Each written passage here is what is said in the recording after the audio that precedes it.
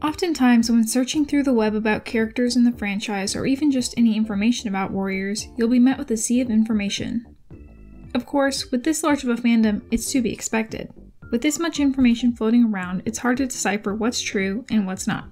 With seemingly credible websites being few and far between, there rises a problem of what to believe. It's especially as hard when there's multiple authors working together to create a story. As many fans already know, Aaron Hunter is just a pen name used as an umbrella for many different authors. Looking back, Sheriff Baldry as well as Kate Carey were the two main authors, with Victoria Holmes being the main editor for the series. There are many others who contribute to the creation of these books, but are not officially an Aaron. For example, people like Clarissa Hutton or Dan Jolly, who both wrote spin-offs like novellas or the manga series. Though contributing a great deal to the franchise, they're not officially writers under the name. With this many people working together to create a story, the question remains as to if their thoughts and statements should be taken as canon, or if their statements hold any validity at all. This question became a glaring problem at the start of 2016, when a mysterious contributor emerged out of nowhere under a name that strikes fear in many Warriors veterans: Susann.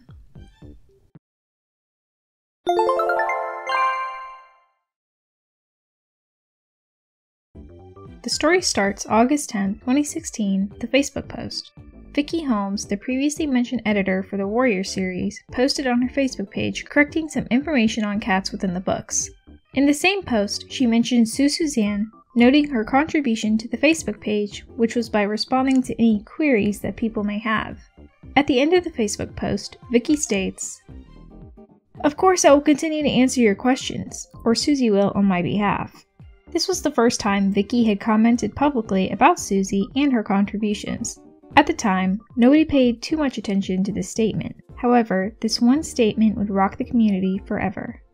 It would be a whole month before Susann posted Missing Kits, later to be called Missing Kits 1, the first of the first season.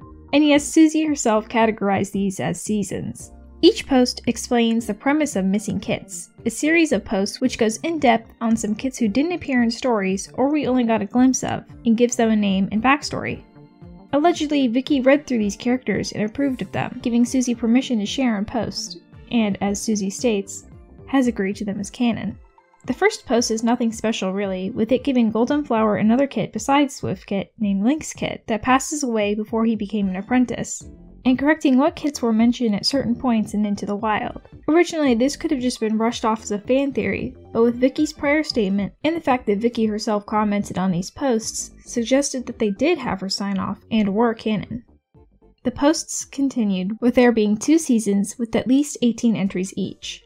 And as time went on, the posts started to get a little wild.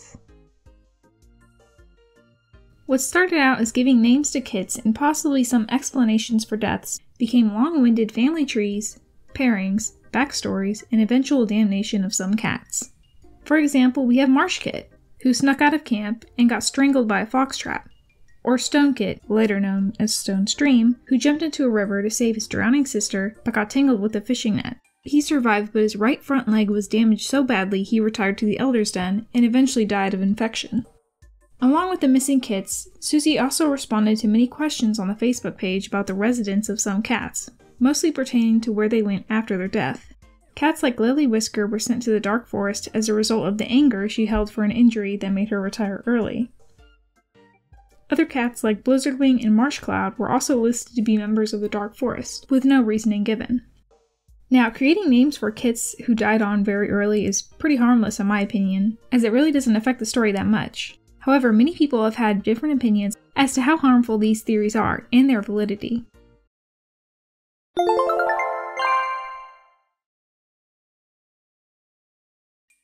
Missing Kits is what put Susann in the spotlight, as these posts caused a lot of buzz and were widely popular. Many of these posts were controversial, with there being a large group of people enjoying these backstories and creation of these cats, but also large people who didn't approve of them. One major reason that many people didn't agree with these missing kits is the fact that it came from Susie, and not directly from Vicky herself. Though Vicky had supposedly given her sign-off on the project in the one Facebook post, it is very unusual for a third party to be creating these cats and having them being passed off as canon. Many fans had trouble accepting these cats as, well, cats, and refused to acknowledge them.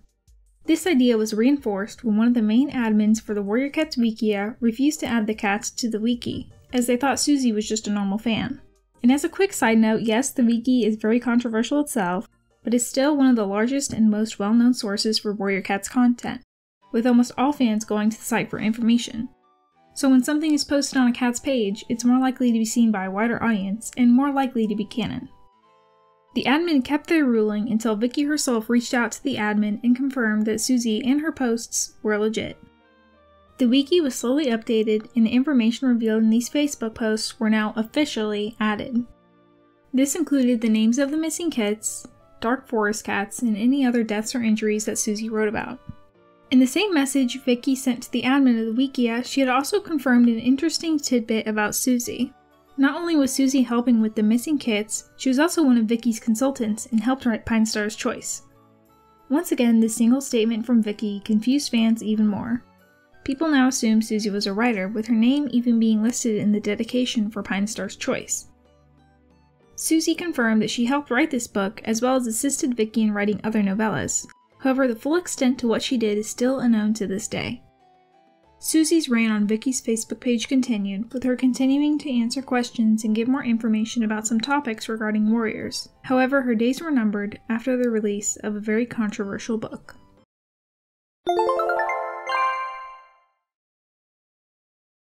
As stated earlier, Susi assisted Vicky in writing Pine Star's Choice, so when another novella came out in the same book as Pine Star's Choice, it didn't take long for people to start pointing fingers at Susi.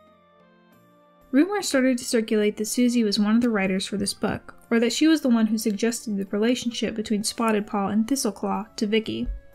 These rumors were later proven to be false by Susi herself through a private Facebook message. However, Susi had already received a large amount of hate from angry fans.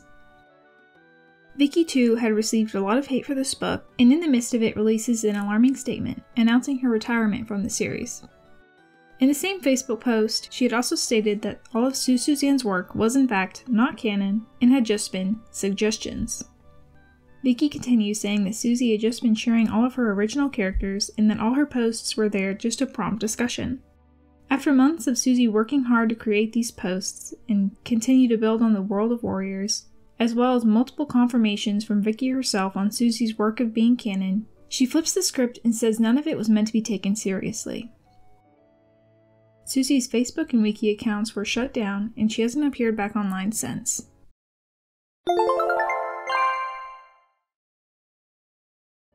Regardless of her status, Susann will always be remembered for her work within the Warrior Cats fandom. A lot of her work has since been retconned in the books, such as Blizzardwing, a cat who I had previously mentioned was sent to the Dark Forest by Susi, appearing in Starkland in Blackfoot's Reckoning. Though not all of her work was in vain.